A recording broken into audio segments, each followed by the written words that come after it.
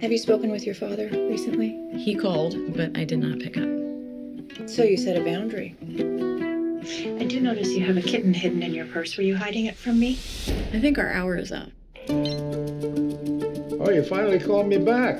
You got kicked out of your home, didn't you? We can't have men of such low moral integrity bringing down the place. Oh, please. Dad needs a place to stay. Last time Dad stayed with me, the FBI followed me to work for a week. I would take him, but he's a horrible example for Henry. Does this mean I'll get to see you guys? No, I would put him on a plane.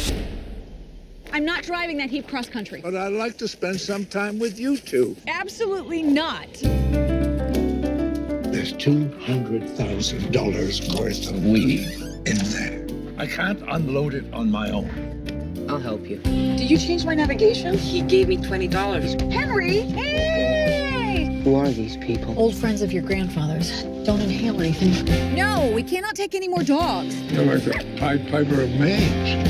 I don't know why you complain about Jack so much. I like him. Don't hurt my kid. I got through it, but he's different.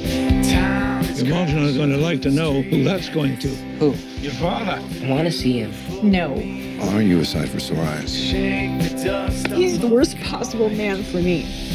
I tell Misty that all the time. Please tell me Misty's your cat. You want me to tell you Misty's my cat? Who is she? My cat? She's your wife, isn't she? She is. I have set a boundary. Hello. It's a line in the sand. In the concrete, actually. Good morning. Family, that's all there is. I used to be able to make you laugh. Oh, Dad.